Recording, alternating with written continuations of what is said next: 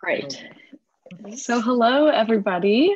I hope y'all enjoyed the show and are excited to meet the wonderful Rachel Dixon, who's very kindly giving us her time tonight to speak with you all about directing this pretty phenomenal show, if you ask me. So I'm just going to start. I'll give a little bit of background about Rachel, and then I'll ask a few questions, and then I'll open up the floor to you all to either raise your hand or in the chat, however we want to do it. You can ask some questions and I'll get to each one of you. So Rachel is from Houston, which we love Houston. I'm from Houston. Northern Stage loves Houston. I'm from Houston. Amazing. So many Houston people. Shelby was from Houston, if you all met her. So we have lots of love for Houston. So she is currently the Bold Associate Director at the Ensemble Theater. And Rachel is truly an artist, a theater artist who is just reading her resume, you just blow me away in every single aspect of theater. She's a director, a playwright, an actor, a producer, truly does everything, and is part of our Bold Circle that Carol has started and very kindly came here and directed. Well, not came here, she did over Zoom, but came here metaphorically to direct Dutch Masters. So welcome, Rachel. Thank you again so much. So excited to talk to you. So I guess the first question I would wanted to ask you is, when did you first encounter this play, and what were your first impressions by it before starting the directing process? Sure. I was approached by Carol. So I was not familiar with the play prior to her asking if I was interested. When pre-production starts, well, it would have started long ago, and then COVID happened and all of that. So our pre-production time was not as long as probably Northern Stage's normal process, but that was fine. She asked if I was interested, and can I read it first? And I did. And so that was my introduction to it. And then of course, doing my own bit of research along the way, like all good artists do, right? You go find out about it. I did that work. And then I had to read it a couple of times because you asked what was my first impression. So I got to about page 30, and that's about halfway. So that's right before he goes to the apartment. And I was like, why would anybody want to watch this? That was really my thought. And I was like, okay, am I going to finish reading this? Yes, I am. Finish reading, because that's what good artists do. You go to the end because you never know what you might learn or see, or what your experience might be, because we know that at the beginning of the play, hopefully there's a journey that happens, and so you got to stick with it. Even if you're like, I'm bored out of my mind, stick with it, because you never know where the end will land you. So I did. And when I finished, I thought, this is tough. I'm still thinking about what is the playwright trying, why, what was he thinking? And so that's when I did some of the other research to find out about Greg Keller and to see what some other productions had done. And then I read it again before I called her back. And I said, I'm interested in this piece because, and I didn't tell her quite in these words, because I was like, I don't want to do this. I don't want to, as I say, I don't want to sleep with this play for the next however long, weeks it's going to be. And that's because it is challenging me. Not only is it challenging me to want to stay with it, it was challenging me to explore their relationship in a way that intimately in a way I hadn't had to do before, in terms of them being male, I'm not male, and the race dynamic, and it not being spelled out, and yet it's spelled out. And what is that? How would I direct this? Challenge. I don't know if I want to do this. And that's when I said, okay, I have to do this. Because that's the way you become the better artist, is you do the stuff that's hard. And I went into it feeling like it's going to be a little hard. So I'm sorry. No, absolutely. That was my journey to it. And I'm so glad I did. What a blessing. Well, that's a great lesson, I think, just for all of us to take away about doing things that seem scary or unfamiliar. Mm-hmm. So because we talked a little bit before everyone went off to watch it about the race dynamics in the play being sort of at the forefront of the themes that are discussed, and that being a big reason why Carol wanted to do this play now. And so I'm wondering for you, like why and how do you think this play resonates, especially right now in light of the increasing Black Lives Matter movements and the ongoing police brutality? Well, I think it highlights some of the subtextual things that happen that we don't like to see, or maybe we see but we don't address. And so I think in our real world, with the Black Lives Matter movement, and the particularly the United States coming to understand like its contribution to the race dynamic in a bigger sense. And so I feel like this play kind of kernels it all down to these two characters. And the themes are indeed there, where it's underlined. It's there. And there are single moments when it's big and highlighted and present, but then it's underlying again. It never goes away.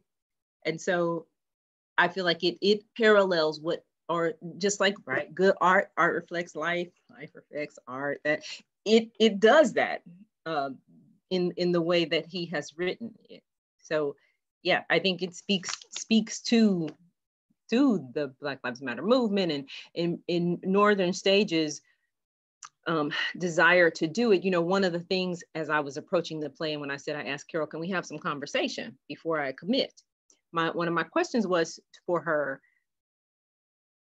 do you want this to be a reflection of the stereotypes that this play could be done with just that? Like, we play out all the stereotypes that we as a people have about other people, whether that's brown, whether that's wealthy, classism, whatever that is, we can put them out there and the play could live just fine. Be a different play than the one we did, but it would live fine.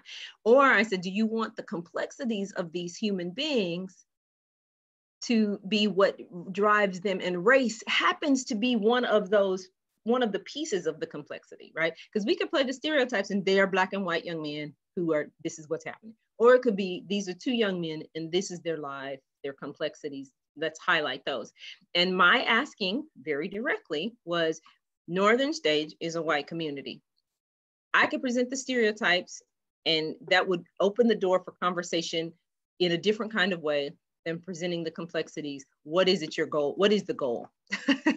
And I said, I would rather direct the complexities because that will make the directing job that much more interesting. And she said, well, yes, of course, the complexities. And then after I thought about it, a couple of more reads, the stereotypes are there because we are human. And we open our eyes and see these two young men. We hear the train, that means something. We see shorts, that means something. We see a backpack, that means something. We hear this new music, that means we automatically come with stereotypes. We don't need to play them on stage, like, ever, right? Not if you're doing your good job as an actor or director. And so a long answer, Kerrigan, I realize, but I feel like, when we look at the complexities of characters, because they are human beings, once you embody them, they're no longer characters on the page, right? They become part you, part character. Then it becomes what life is, especially if you're being honest. And I think the actors did a great job of being honest in the moments that were presented. And those are moments that are very real for our world. So I feel like it parallels the world very nicely. Long answer, but. No, thank you for the long answer. We appreciate it. And also I appreciate you and Carol deciding to go that more complex route, because I just think it makes it all the more pertinent and necessary and current. Mm-hmm. My last question for you before I open it up for everybody else is, how was directing over Zoom? And what was it like working with the actors? And what was it like not being in the room? You saw I wanted to cry when you said I was in here. But I did not get to, I wanted to cry, I really did. There were days I'd have to go, hold on, please. I'm going to mute for a moment, take my camera off, because it hurt my heart to not be there. But I was really grateful to be in the process. So Zoom directing was challenging. you know, what are some of the most important things you experience on stage as an actor with other actors, right? It's breathing with them. It's they move this way, you counter that way. It's how the air changes when someone comes in the room and has a disposition from their day, they brought it with them. And now I'm in your space. How does that change the air around? And so I couldn't feel any of that.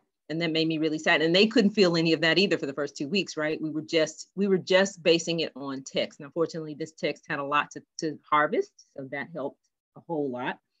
But Zoom was challenging. And then when they got to be in the room together and I could not, it was gut wrenching. It really was. But they managed it beautifully. And they, I was watching, and I'm going to have to call Alec and Carol and Kate and say, now, did y'all come back and rehearse when I wasn't watching? Because there were things in the play, I was like, oh, they did that. Oh, that's nice. Oh, that's a good moment, that I don't remember seeing, but that's because I was on Zoom and because of how editing can make things resonate differently. Or we did, unlike theater, right? We're going to do it. I'm going to give thoughts about that doing. We're going to do it again. I'll give thoughts about, but this, we would film a section. I might give thoughts. We might, Carol and I, because she was in the room, and my intern was also in the room. Jackie was in the room. So they were like my eyes and ears, because sometimes I would go, that's not right.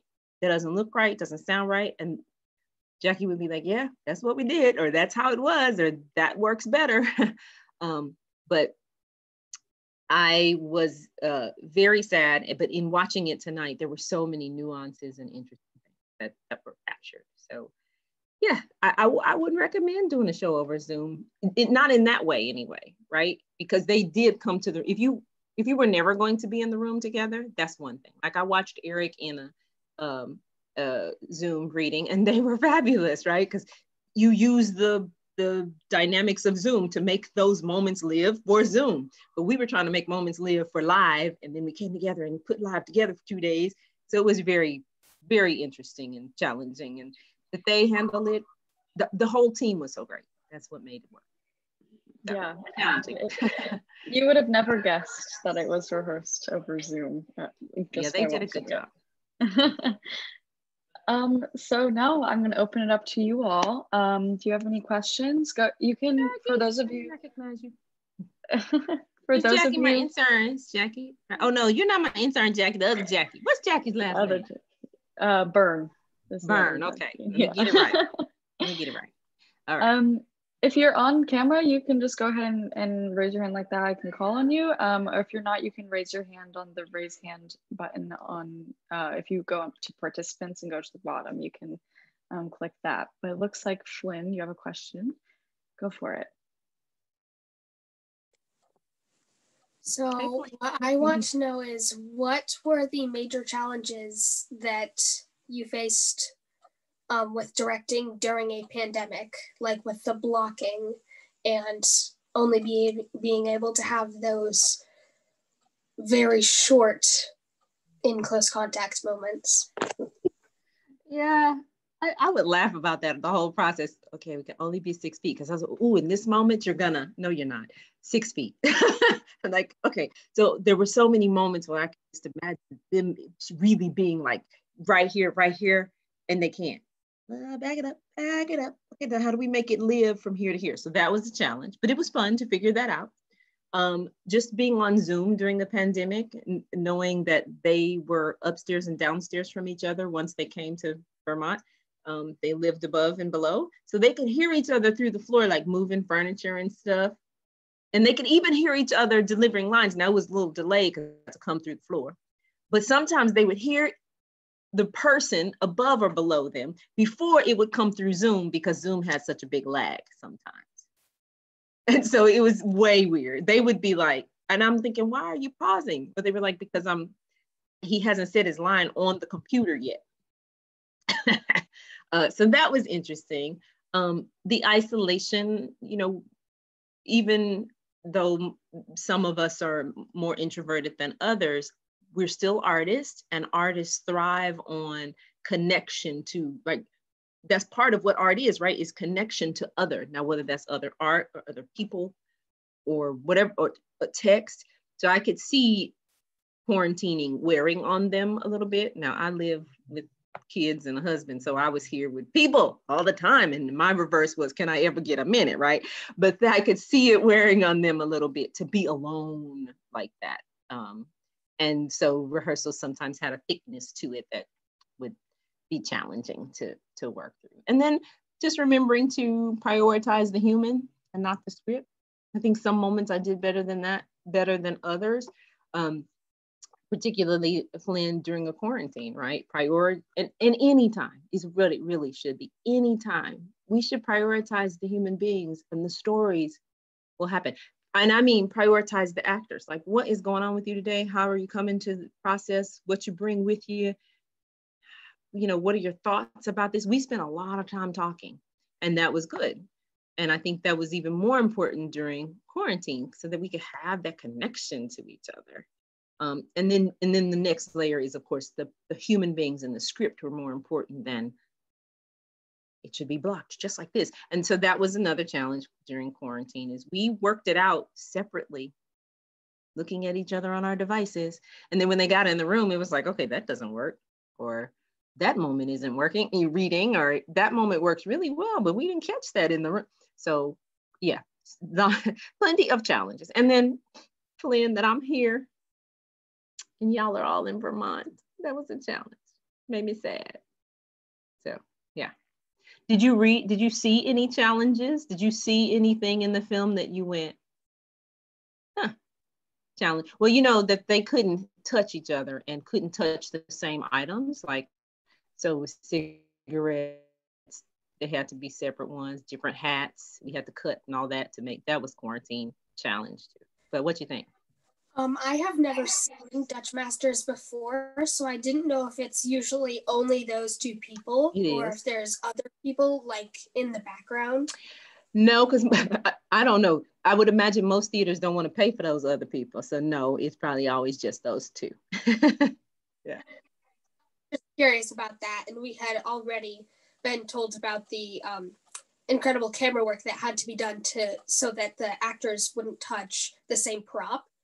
So I already knew that was a difficulty, and I was just curious if there were any more that didn't really shine through during the Well, probably between that and they were always 6 feet apart, unless they could be in the same bubble for 10 seconds or less. So if you notice, I don't even know that they may have crossed paths a couple of times, but not very often, because if you cross, you got to keep on moving 6 feet. So I in watching it, wasn't distracted by that. I thought I was going to be like, ugh, but you know, it was like, oh, okay, that's all right.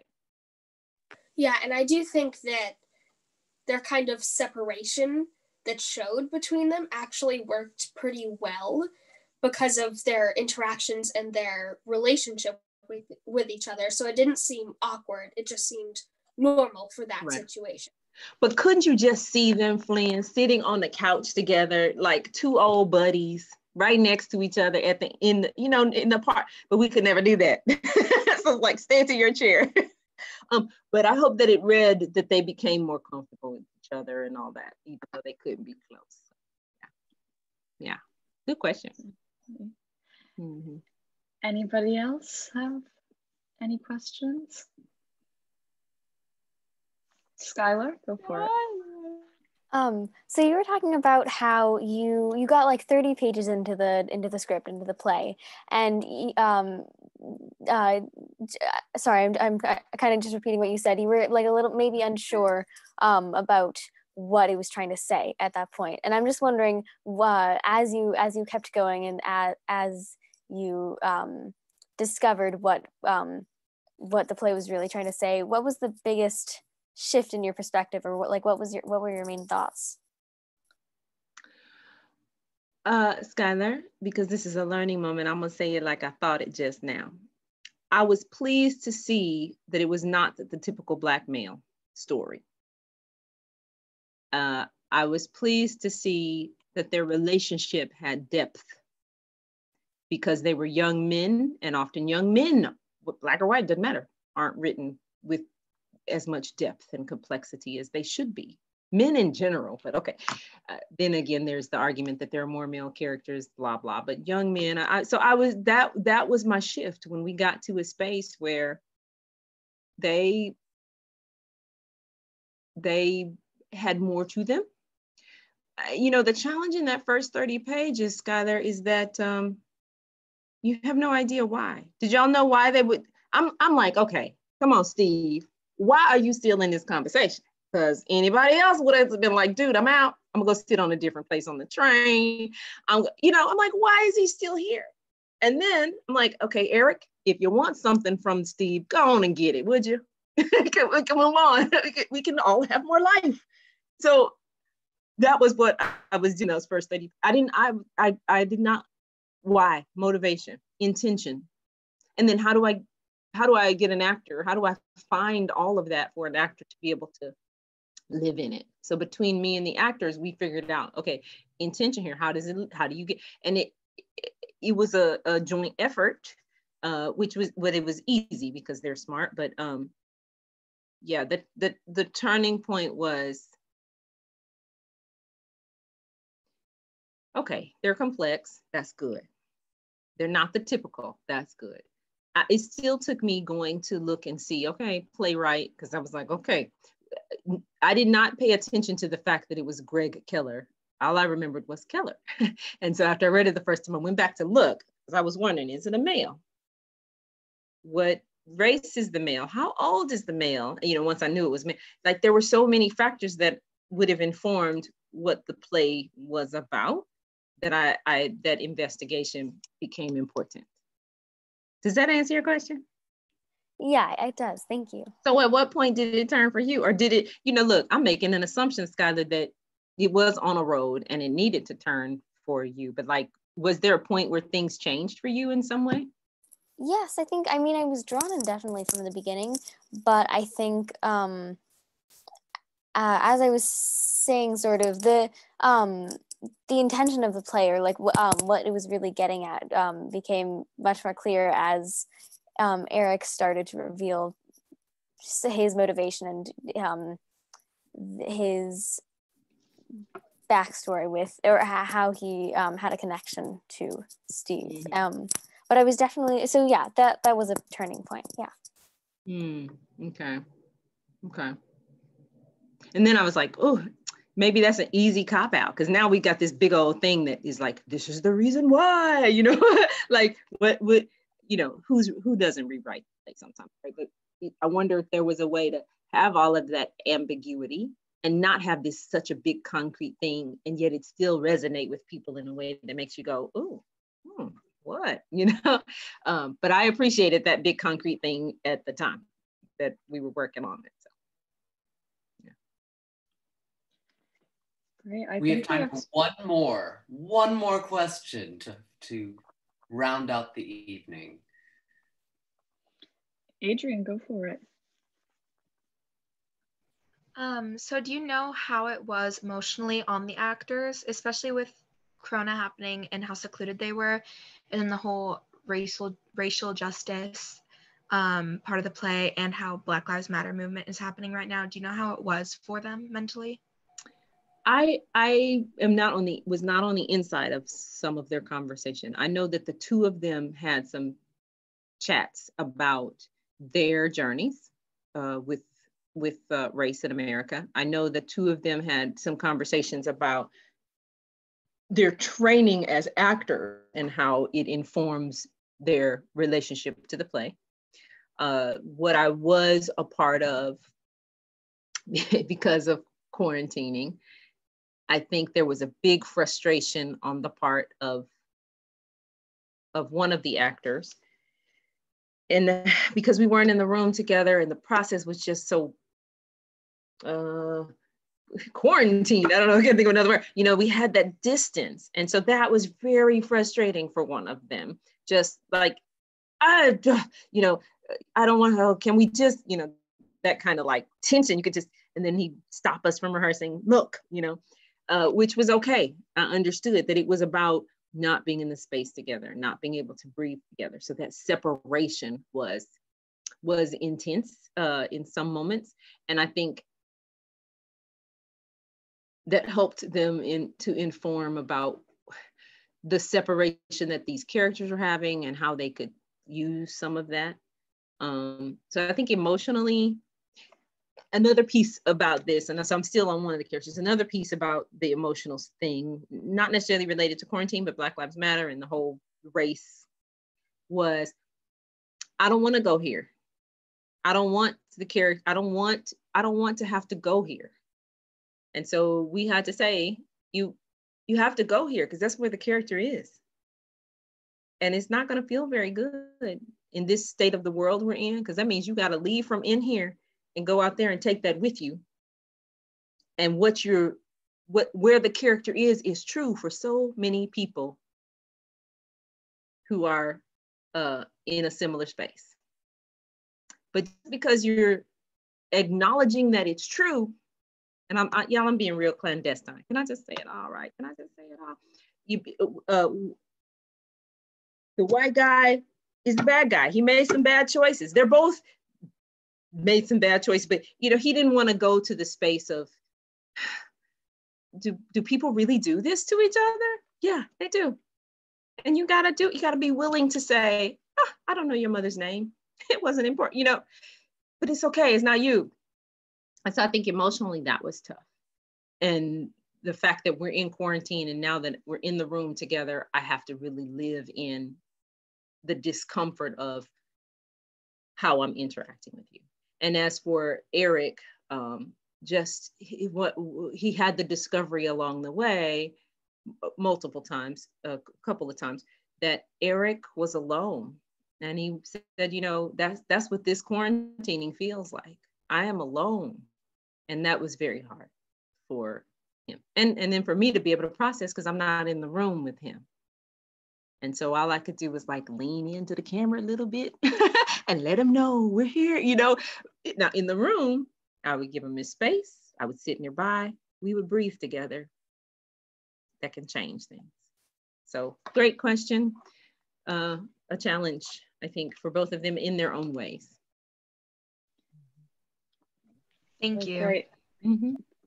Thank you so much, Rachel. This was wonderful. It's so lovely to hear from you. Yes, thank you. Thank you guys for watching. And when this group is doing something that I can watch, let me know, Eric, so I can, click them up. And, sounds good. We've got some of this group doing Much Ado About Nothing. Oh, good. And another part of the group will be doing She Kills Monsters in January. And we'll have a audio play for you about Portraits of the Pandemic. So, you have to know is this Portraits of the Pandemic group? This is some people. Some of them are in that, yes. I watched that when you all sent the link before, and I was like, this is awesome. I was quite riveted. Your work and their work was delightful. I mean, it wasn't delightful because it was painful, but it was delightful. You know what I mean? It was a delightful pain. So well done, those of you who participated in that. And She Kills Monsters is quite a fun, thick piece. I look forward to seeing that in Much Ado as well. Wonderful. Well, thank you all and have a wonderful night. Thank you.